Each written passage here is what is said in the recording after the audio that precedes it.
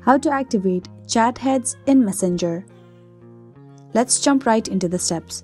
First, you want to go ahead and open Messenger app on your phone. Tap on 3 horizontal lines in the top right corner, then tap on Settings. Here, you want to scroll down and tap on Notifications and Sounds. Make sure the toggle button for Do Not Disturb is turned off, and then make sure that Show Preview in the bottom is turned on. Tap on Text Tone. Here you can change the message notification sound on your Messenger. Now what you want to do is you want to go ahead and open Settings on your phone. Scroll down and find Messenger, and after you find it, go ahead and tap on it. Now go ahead and tap on Notifications. Now here you want to turn on the toggle button for sounds and badges.